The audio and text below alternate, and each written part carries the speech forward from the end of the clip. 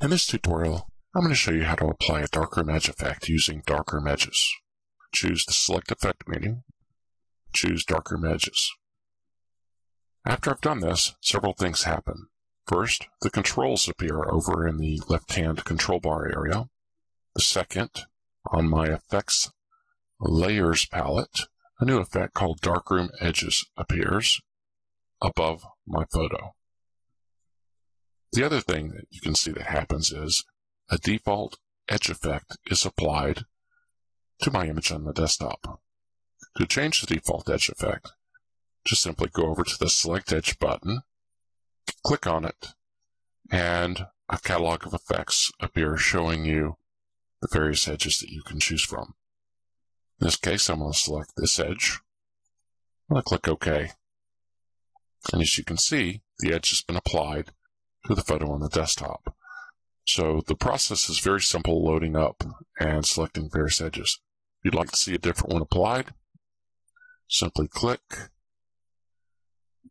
scroll, select, and load up the edge you're looking for. All right, let's work with this particular darkroom effect. One of the things I'd like to show you is you can use the border width control to slightly add a black or colored effect along the edge. This control works especially well with the inner softness slider. I'm going to adjust this. You can see what it does is it blurs the border into the photo and into the edge itself. I'm going to go up a little bit on my setting, and you can see a nice gradual blend. It's possible to soften the edge itself, and this will blur it. You can also feather the edge, and that's going to ghost the edge out. You can also adjust the overall opacity of the effect. We have some roughen features, which basically allow you to go in and distort, roughen the edge itself. In this case, I'm going to select none.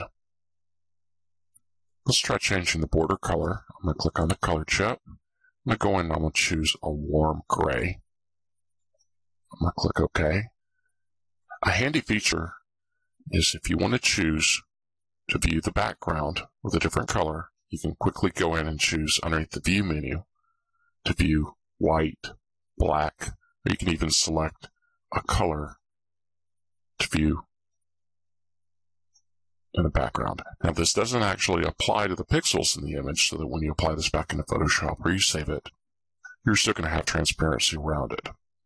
If you want to apply a color to the background, we would do that utilizing the Background Color tab, or we can utilize the mood and in some cases the lighting to actually change the background color behind the effect.